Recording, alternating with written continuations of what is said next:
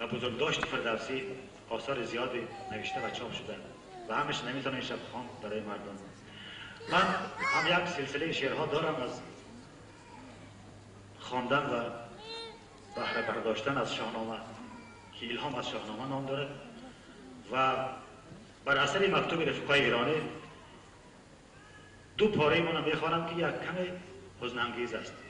یکیش گریه کاوه بر 17 پسرش، دیگرش گریه تهمینه بر سهراب.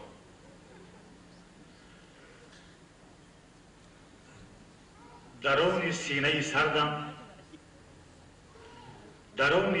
سردم دلی سقاره می گرید، میان خانه بی کودکم گهواره می گرید. ز بزم گرم شاهان خنده مستانه می آید، و چشم من ولی هر خشتی برجوب باره می گرید.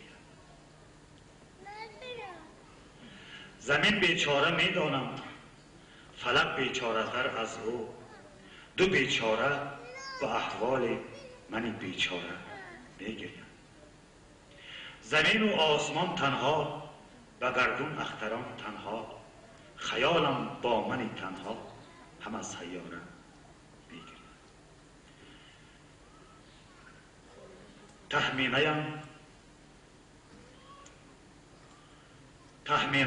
تهمینه‌ام از درد و غم تو نیمه‌ام، از حسرت سهراب یل درج غمان شد سینه‌ام.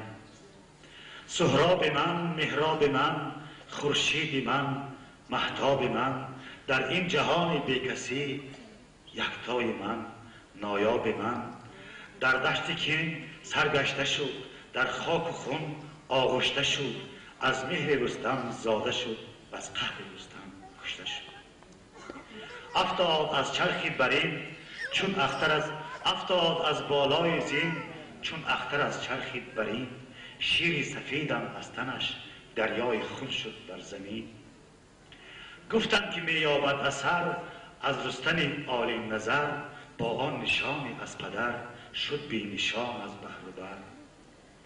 گلچین بستانم گذشت، گلریز دورانم گذشت، تیغی که رستم زد بر او از جوشن جانم گذشت.